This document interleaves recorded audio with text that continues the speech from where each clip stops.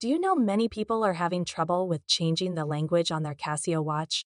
Don't worry. In this video, we'll show you how you do this. Let's start. Step 1. Hold down a button. Hold down the A button for at least 2 seconds until SET stops flashing. Step 2. Press C 4 times.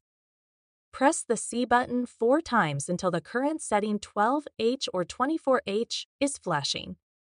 Step 3. Toggle 12H/24H. Use the D button to toggle between 12HA, 12-hour, and 24H, 24-hour timekeeping. Step 4. Exit settings screen. Press the A button to exit the settings screen. By following these steps, you should now be able to change the language of the Weekday display on your Casio AE-1500WH-1AVEF watch effortlessly. Still need help?